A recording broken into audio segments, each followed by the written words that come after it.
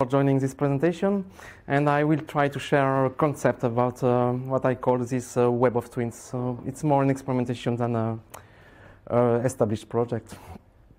So first, who am I? So I'm a software engineer, and I've been a long time a free open source software user, and I started to contribute like 20 years ago now. And I had the opportunity to join some industry and open source project like Tizen. I was doing some contribution for Intel at the time, and then I moved to Samsung to work more on IoT. And currently I'm open for any kind of cooperation or sponsorship, or I have to think about what can I am to do in the future. But anyway, first let me just introduce the concept of what is a digital twin. So in the year 2000, when I was a student, I hacked something which was very close to this concept, but I didn't know it. So I made some kind of a puppet you have in 3D in a VRML in the browser, and I was working with puppeteers. We have some kind of sensor, and we are trying to animate the puppet over the web. So it was a nice demonstration. There was no real market for this, but it was possible at that time. But it was not using any open source thing. So now the thing that changed, and I will explain why. So the concept itself has been well promoted by a researcher from Florida Institute of Technology, and he described as a digital replica of a physical entity. And the specific stuff is that both are somehow connected. So if you move the 3D model, for instance, it will have an effect on the real world object, and the same in the opposite way. So from this, you can have some kind of new service to design applications. So you can do some simulation, of course. You can use this at the design stage of the product of the device you are trying to consider, and you can try to think about what kind of API this thing can share to the others, and trying to establish new services even if you don't have the product. So it's part of the product life management, and it's quite interesting because it can when sometimes you have some delay due to production or sourcing, you can work on, let's say, the poor version of the device or the thing you want to work with. And it's quite popular now in the industry when people want to do some simulation of a production line and so on.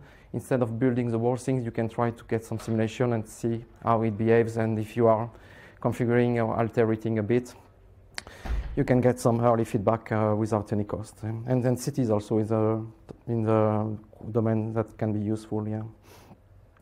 So before going on, I want to emphasize some ethical consideration, because large-scale deployment of digital twins can be problematic. Yeah, we have now many issues with social media, private information, private communication, and so on. So if we try to duplicate the world in the digital world, maybe we would try to have some ethical consideration from the beginning. So don't wait for problem to find solution. Maybe you just need to design your system and trying to avoid problems. So one thing interesting recently is that European regulation has a strong recommendation for system designer to handle privacy by design and by default. So I believe that it's an opportunity not to miss from open source communities, because privacy is part of our DNA. We are somehow users, so we know that everything should remain private when it's possible. So I think it's something where we can give us answers to this kind of future problem. So now let's talk about the web. It's designed for interoperability, that's for sure, and it's a huge achievement, because today we are still able to browse these websites that have been designed maybe 20 or 25 years ago, and it's transversal. You can connect everything to the web. So that's the base to do something. It has now really good 3D support. It was not the case when I made this puppet. You need to add some kind of plugins and so on. It was a bit boilerplate. Now you have a WebGL inside the browser. This means you have a good performance because it's working directly on the GPU. So making games in a browser is totally feasible.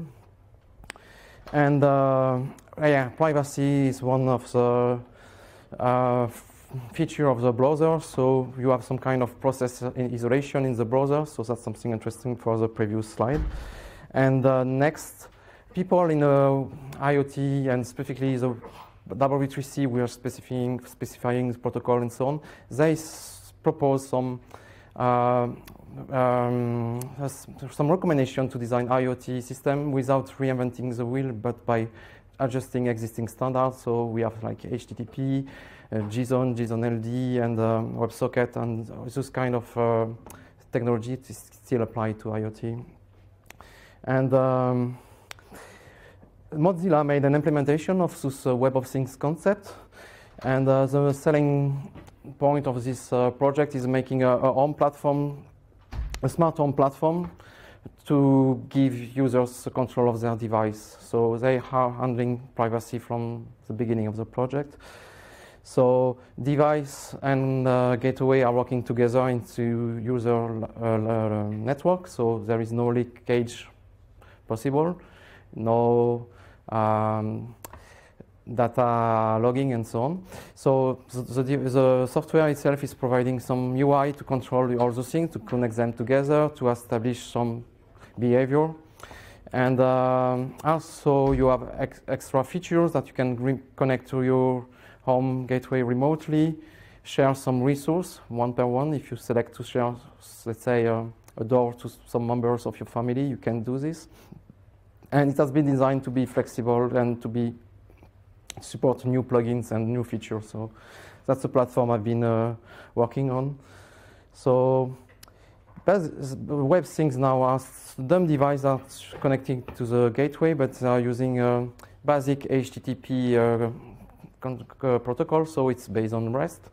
And they are describing all the resources using a Mozilla schema. It's a simplified version of what the W3C is doing, but basically it's the same. It's a set of properties to describe the thing. It's at a on button. I can turn it on and off, some level if I want to adjust the volume of the lamp of whatever, and some action if you want to give instruction to your device, like, okay, fade the brightness of your lamp slowly and then turn it off, for instance, and also receive some events from device. So, but if you want to implement simple things, you can just focus on properties.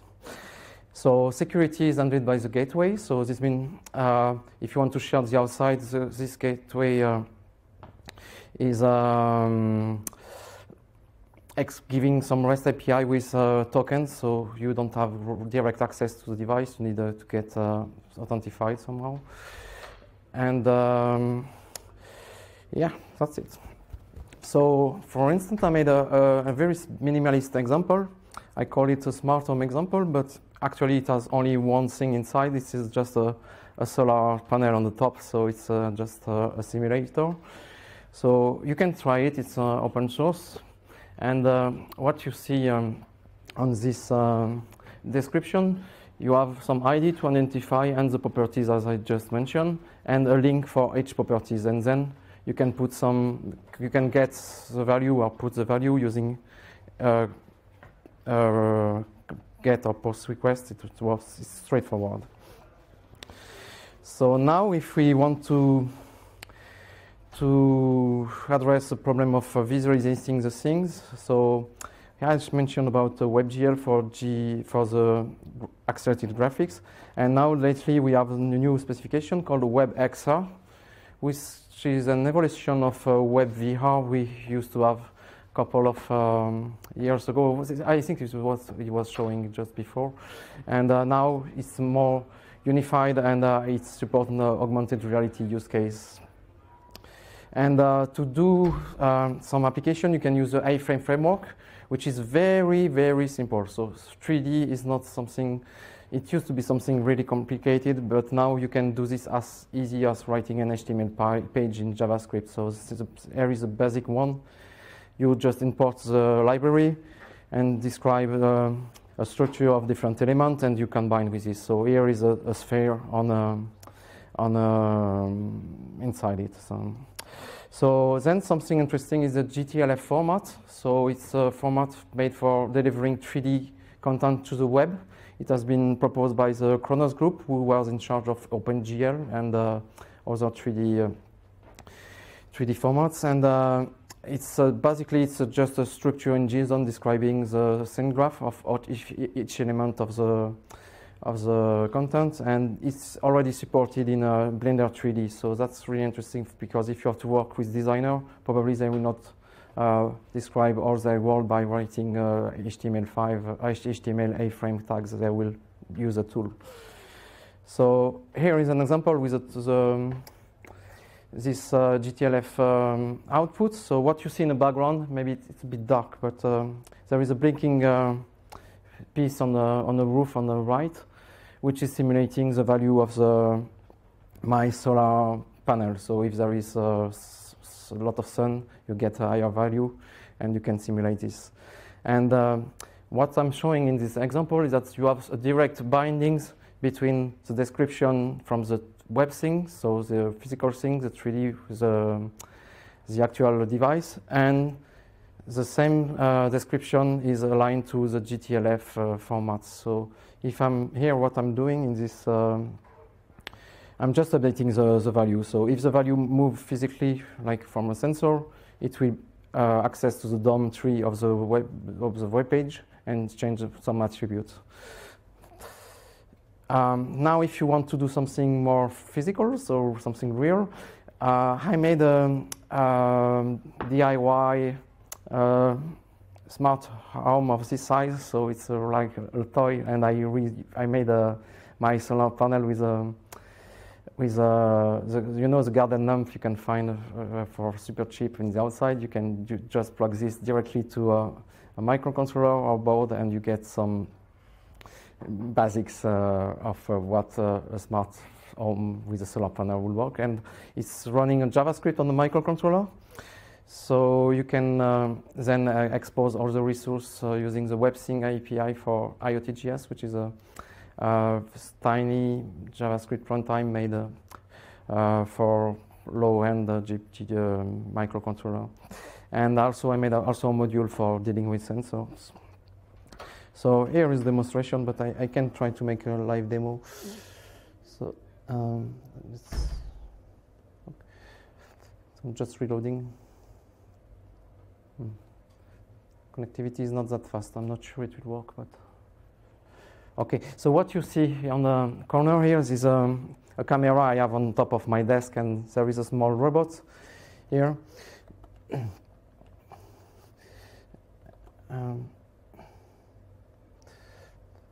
So I can control different units. So here is a light, for instance. So I can change the value. And the robot here is described from, so it's just a set of motor, and you can adjust different angles. So let me show you.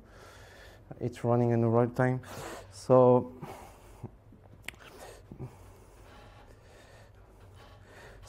what you see in the top is the actual thing, and below is a virtual one made with A-frame. It's not a one-to-one model. It's not the same because I made it by my own. And I found that it can be a bit challenging to have exactly the same system, because if there is some mechanical instruction, here I'm showing the rule system when you can change the attribute of the physical things depending on some context. And so here is the same rule in the opposite direction. So when I'm pressing on the on button, it will move forward, and if I'm turning it off, it will go backward.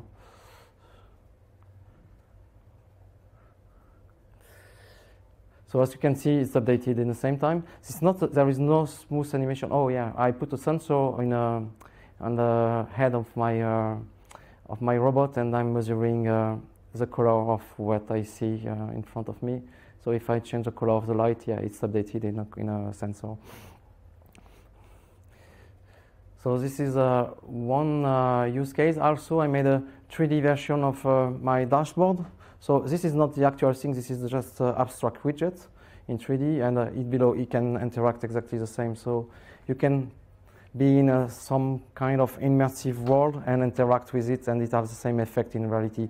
So maybe it can be useless for many many cases, but if you are considering you have a robot somewhere on some planet in space and you want to control it, it's more maybe from an environment which is immersive, it's better. But more realistically, when you have very small mechanical parts that fit in a very, very restricted space, having the ability to scale it to larger level and to see and look around how does it behave can be also something interesting. Yeah. I think I have another demonstration here. Oh yeah, this one is about using sensor. Oh, but maybe I handle more questions later. So yeah, so what I have on the screen is it's a 3D scene, which is just a light bulb, and it's updating accordingly to what the sensor is showing.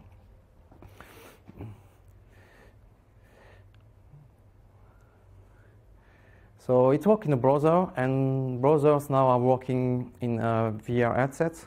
So you don't need to create a specific application. You can have something. So sorry for the quality of this video, but what I wanted to show is that I can make also standalone application. Here I made a link, and if you look at what I'm clicking, this is the address of my WebThing, so I can get direct access to the sensor, and then it will update it in my 3D view. So it's VR now. I think, yeah, we made a version with AR at the same time. So yeah, the application is portable. You don't need to deploy it to a store. You don't need to under a specific SDK. That's the promise of the web. But that's the theory, because in practice, most of VR vendors are using extension and so on. So yeah, here I'm controlling some LED, and all the widgets I'm having action on are updated in a VR world also. So what am I doing here is, okay, turning on a fan. Yeah, it's off. And I think, yeah, I have also a smart outlet. Here is a switch, so I can. So it's the same switch we have in the dashboard can be also integrated for the 3D world, and it's having an effect in the same time. So yeah. So the beauty of this demonstration is that I use the Mozilla schemas, and it's generic enough to describe all kinds of things. You don't need to have to do something specific. If you have to deal with Boolean numbers and so on, it will work for a wide range of devices. So yeah, the same in 3D here.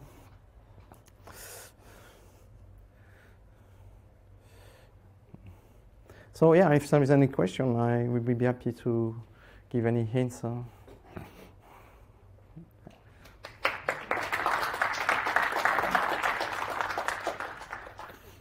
So I'm sure there will be questions, because not everything was self-evident, especially when you discover all the possibilities. So let's start with the first question, rather.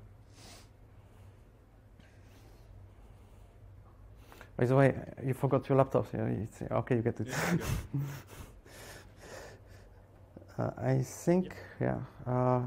There's another demonstration I can show. It's only a minute.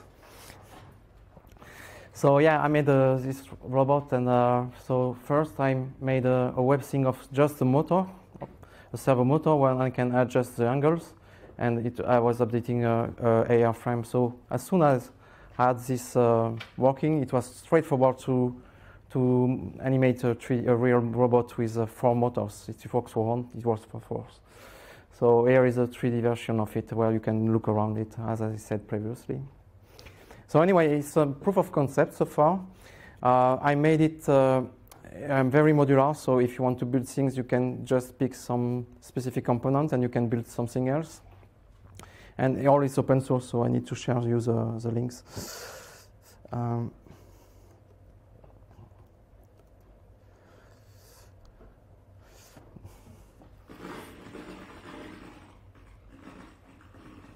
Okay, I was just wondering which part was the most challenging one, the most challenging part of the project. Okay, thanks. So you said what was the most challenging part of this? Yes. Okay. I would say that to identify the right person to introduce me to this kind of technology. So this story started actually 1 year ago in this room when we met together, and we had some kind of different approach of something common, and we met again in my home city, Rennes in France, and we started to act together something, and in less than a day we established the both way direction from sensor to 3D and back and forth. So we got pretty fast results, that's for sure. And to answer the question, no major difficulties, but when you are dealing with IoT device, it's not very reliable, for instance. So this robot is made for, it's like a toy actually. You can buy it for a couple of euros, and sometimes it gets stuck and so on. But for prototyping, it's not a problem. It's not something you're running in production. So if you want to build something real, like physical device, yeah, reliability of the device is it's a full-time job. Yeah. Here it's a research and development project. Yeah. Do you have any plans to use other robots that are low-cost robots, but a little bit, better than? Yeah. Yeah. So the question is, if I have any plans to use a different range of robots. I'm not specifically a geek of robots. I wanted to make at least once, but I figured it out that the robotic community now in open source is quite interesting. Now they are making a lot of open hardware device you can get. But yeah, does it worth the investment? For me, not specifically. But if there is a SUS project, if they're looking a software stack to use, that's probably, yeah, I would be more than happy for them to use this. Yeah. But again, if you go into robotics, probably JavaScript is not the best option, yeah, because you have a lot of hard real-time constraints. So I'm not sure it's part of the standard yet. So the most important platform, for instance, is ROS, the robotic operating system. But for here, it's not critical because it's just an arm. It's not going to break anything. But if you are making like a RC car or something like this, yeah, if you break too late, you can destroy it. Hi. Okay. Can you clarify the purpose of each tools you use? Like, I don't understand what the Samsung tools does and what the Mozilla tools does too. Okay, so let's start from the lower level. So first, we need a hardware platform. Okay, the question is, what is where are the tools are interacting between each other, and what is specific to Mozilla and other components. So once you have this hardware setup, you need to implement this Mozilla REST API. So it's not a software; it's mostly a protocol. So you can do in any tools you want. For me, I ported a Node.js library to IoT.js, which is a JavaScript runtime from Samsung. So yeah, in this case, I am in both world. And then once you have this REST API from the thing, yeah, you need to connect to the gateway for sure. And then if you want to get access to the thing directly, if you want to do it properly, you need to share the resource through the gateway to another device that will understand the REST API. So this API can be implemented in any different languages. So I made my JavaScript code. It's just a client. And then from the rendering, I reuse another project which was initiated by Mozilla, but it's now living by its own, which is the A-Frame framework. And this framework is based on the standard I mentioned about WebXR, which is standardized by another group. So the full chain is different pieces of open source. Each is smoothly working together because they are aligned to a fixed specification. So doing some quick and dirty acts is something interesting, but to achieve some cooperation, and if you don't want to lose time to do some bridge from one technology to another, it's better to use the same all the chain.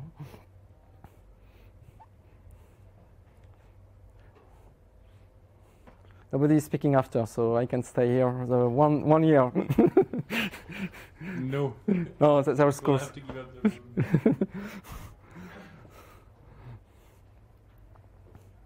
room. What are the what's the ideal contribution you would get on those repositories? Something unexpected. It's good because we have a creative crowd. So. No, something I think that could be interesting is to geolocalize different objects and having them working together. So maybe either at a human level or maybe something bigger like a city, let's say, visualizing traffic jams and so on in real time. That's something can be nice to see. But yeah, no, I have no specific ideas. I just wanted to validate that this can be done, so then it can apply to many use cases. Yeah, if you have some hints about how do you create a web framework that interact with in real time with a lot of different sources, that can be interesting. Because here it's easy because I have only one device and maybe a couple of a dozen. But if I want to scale to maybe 1,000, maybe it's not the best way to do it. So I have to maybe use a different protocol. Yeah, I know that there is some streamable like time series and so on. So maybe it's something I should look at.